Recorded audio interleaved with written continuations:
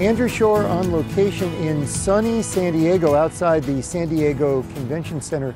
There are thousands of doctors from around the world gathered here to discuss blood-related disorders, including Hodgkin lymphoma, which typically affects younger people. One expert who's here and presenting data at this meeting is Dr. Ajay Gopal from the Seattle Cancer Care Alliance. He told us about his data and also about the disease. It's a very hopeful story. Dr. Gopal, there are many types of lymphoma. Help us understand how what we would call Hodgkin's disease or Hodgkin's lymphoma, I think now Hodgkin lymphoma, explain where that fits in. Hodgkin lymphoma has been one of the success stories in hematology and oncology. Unlike other lymphomas, it tends to affect young people, and historically this was a death sentence. This was a disease where young people uniformly died of their cancer. But it's been a huge success story in that now a majority of people can be cured. We can cure people up front with combination chemotherapy, and for those that relapse, we still have a second chance of curing about half with a stem cell transplant. So from the beginning, from the time of diagnosis, in some series up to 90% of people can be cured of their Hodgkin lymphoma. However, for those that aren't, this is a very difficult situation. When a young person is suffering from Hodgkin lymphoma, how does it show up? You know, they could be tired, they could be working out too much. How does it present itself? Many Hodgkin lymphoma patients, because they're young, because young people, and I think all of us to some degree, don't want to believe we can get sick, things can progress to a fairly advanced state before they recognize that something's not right. Most commonly, people will present with palpable lymph nodes, lumps they can feel in their neck, armpits, groin, or fatigue. Sometimes people get night sweats, sometimes people can get diffuse itching. There are a variety of presentations, but many times people do shrug it off to being something else, and it takes some time to make the diagnosis. How do you know what you're dealing with? Is it a biopsy? That's critical, to have a proper excisional biopsy of the lymph node to make the diagnosis. Hodgkin lymphoma does take a fair bit of tissue to make the diagnosis because the actual malignant cells are rare within the lymph node. If someone is diagnosed with Hodgkin lymphoma, how important is it to see a specialist such as yourself? Typically, there are fairly straightforward algorithms for most patients with Hodgkin lymphoma, and most patients with Hodgkin lymphoma are treated in the community. We have large studies suggesting what the optimal therapy should be, but it never hurts to make sure one's on the right track, particularly in a disease where we should be able to cure the vast majority of people. You don't want to lose the opportunity for upfront cure. So an individual cancer can vary. How do you know what you're dealing with? Maybe how aggressive one person's Hodgkin lymphoma is? So there are ways we can guide both the prognosis, give the prognosis, as well as guide our therapy. So the simple is to look at the stage of the disease. How many locations is the disease located in? Also, there are other factors such as serum albumin, white blood cell count, various laboratory tests, as well as the age of the patient, as even gender does play a role in terms of likelihood of being cured. Nevertheless, we typically guide our therapy based on the stage of the Hodgkin lymphoma, as well as a few other potential adverse factors to try to not overtreat some patients who can be cured with less intensive therapy and not undertreat other patients who would likely require more aggressive therapy to give them the best chance of cure. So how does the process begin? When someone is diagnosed, where do you start? So typically we will obviously meet the patient, take a history, find out what's going on, examine the patient. We would want to do something we call staging the lymphoma, which involves a CT scan and a PET CT scan. Oftentimes we'll do a bone marrow biopsy. It somewhat depends on the results of the imaging.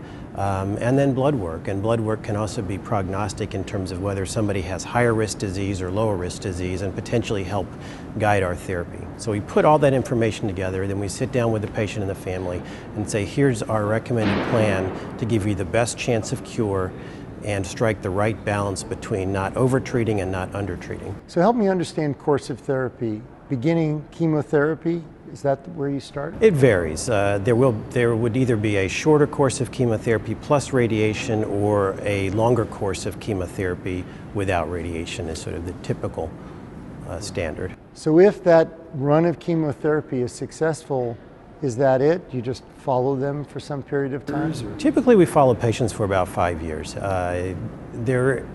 The further one gets away from the primary therapy, the higher the chance of being cured. And for patients who have low-risk disease, early-stage disease, we can say with quite a bit of confidence that we should be able to cure them. But we do typically follow patients for about 5 years in our oncology clinic, and then we will pass the baton over to our survivorship clinic. Now, is a young person who's been treated with these powerful drugs, are they at risk of a second cancer? That's an excellent point. And what we are trying to do, obviously with the not over-treating patients, is to not subject patients to unnecessary long-term risk. But yes, you're exactly correct. There are higher risks of secondary cancers, other complications such as low thyroid function if they had radiation over the chest or neck, potential cardiac toxicity for the long term. So it's really beyond a survivorship clinic.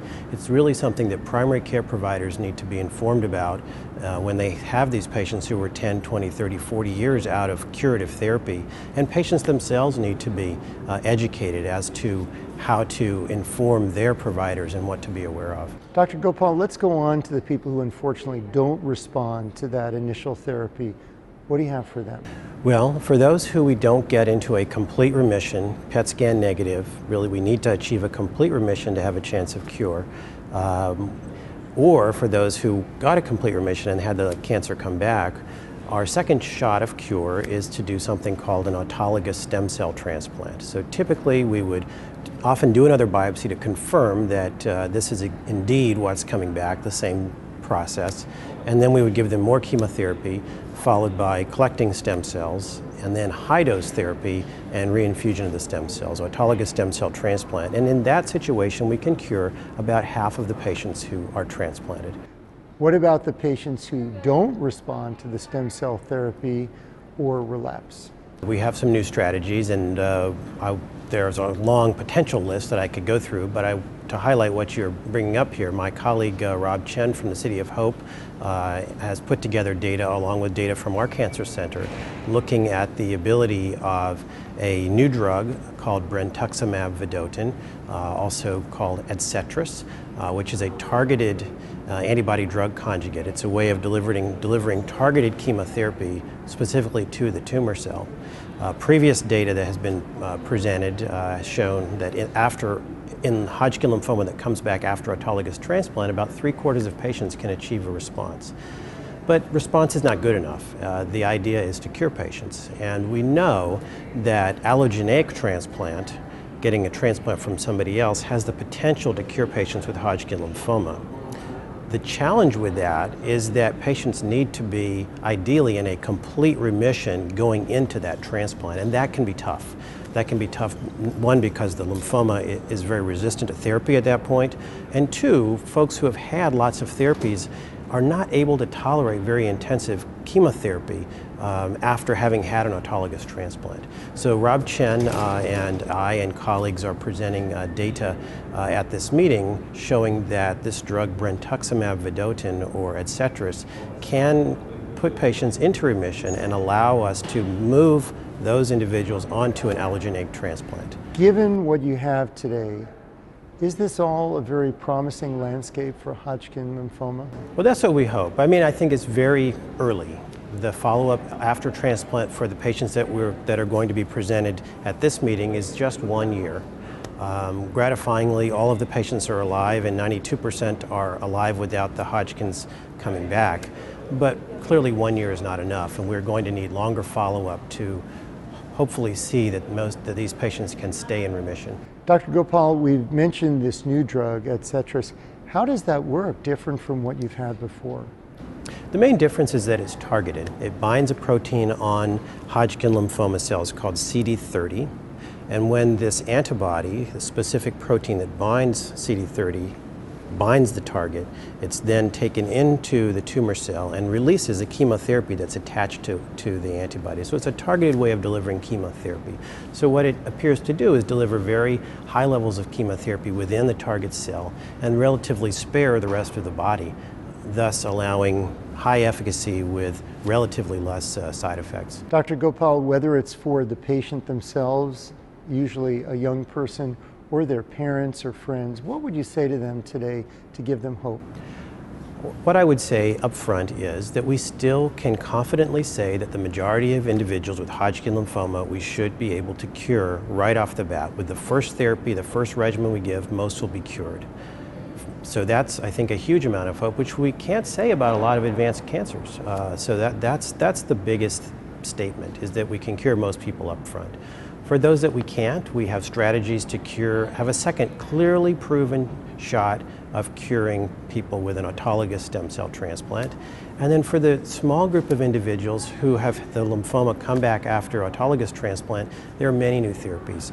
Brentuximab vedotin is one. There are other approaches that we're investigating, and we are always thinking, always trying to push the envelope for new options for these young people who suffer with Hodgkin lymphoma. Thankfully, now with the data presented here and a broader range of treatment for Hodgkin's lymphoma, young people affected by the condition can look forward to the prospect of a long and healthy life. On location in San Diego, I'm Andrew Shore.